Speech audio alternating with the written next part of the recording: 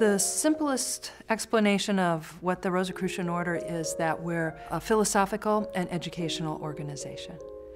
And Rosicrucians are both men and women around the world, and we study topics that are related to natural laws, things that are just laws in the world that if we understand them better, we can live in harmony with them.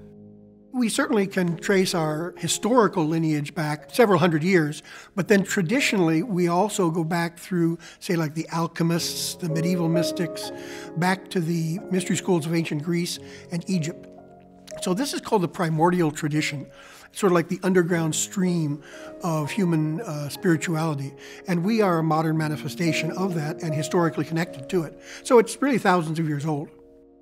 The Rosicrucian order can be traced back historically to the 1600s, when 3 Rosicrucian manifestos were published anonymously in Europe. However, they were perpetuating much older traditions, dating back to the mystery schools of ancient Egypt, the Essenes, the mysteries in Greece, such as the Delphic mysteries and Eleusis, Kabbalah, alchemy. So even though the Rosicrucian tradition was announced in the early 1600s, it was perpetuating something much older. Well, mysticism is the practice by which one has a direct connection to the divine, however you conceive the divine to be, without intervention of priest or king or anybody else. So it actually is connected to the ancient mystery schools, which is ultimately the source of the Rosicrucian tradition. So a mystery, in the sense of mystery school, is not a whodunit. It's an occasion where one encounters the divine.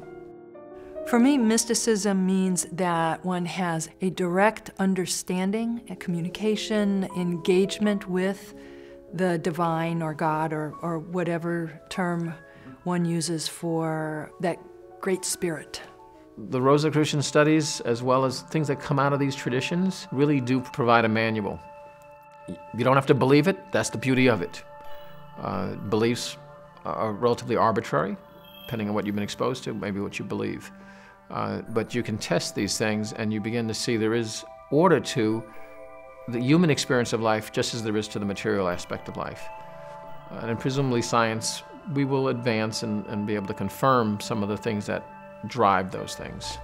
The Rosicrucian teachings present everything we're going to study in the first 15 months. And then over the years, we come back and explore all of those topics again from different angles.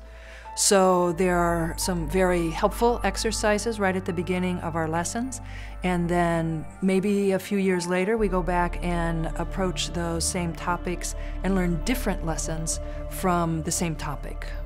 The scope of what the order studies and teaches, it's so broad-based that just about everybody can find something of interest. And so my fields are history and spirituality, and certainly there's a great deal of that. Also, the organized way in which the studies proceed. You learn not only about the teachings and the monographs that you get at home, but when you work in the affiliated body functions, the conventions and that sort of thing, you learn very practical things about daily life. So it's a great way to learn skills that are very applicable in daily life.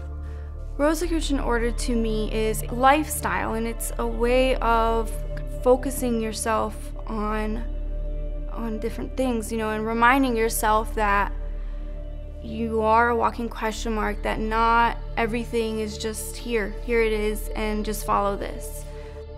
We all have this same inner center, this enormous intelligence that kind of organizes our lives and inside of our biology and everything of this nature. So that enormous intelligence has enormous power, and accessing it is equally available to all human beings, and in that way we all have the opportunity, as we learn to access it, to bring our lives into harmony and order. The Rosicrucian order is a worldwide order of mystics, and we benefit from the teachings that have been perpetuated for centuries. Sometimes people gave their lives so that this wisdom could be passed on.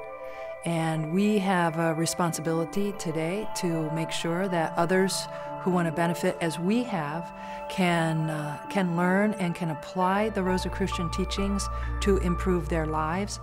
Our commitment is not just to perpetuate the Rosicrucian tradition, it's also to contribute to elevating the consciousness of humanity.